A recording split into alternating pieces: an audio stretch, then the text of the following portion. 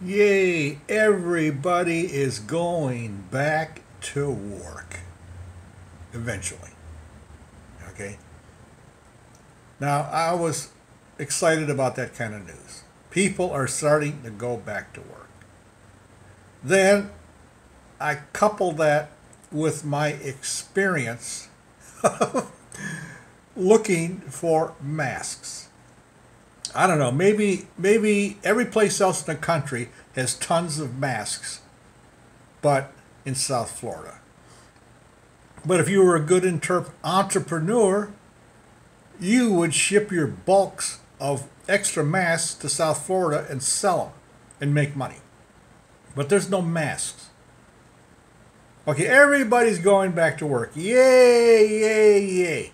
Wait a minute. Coronavirus is still there. People should go back to work, but they should wear masks. There are no masks.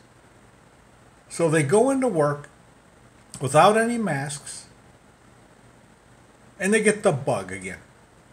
Then the economy shuts down again. How can the government send people back to work and there are no masks for them to wear?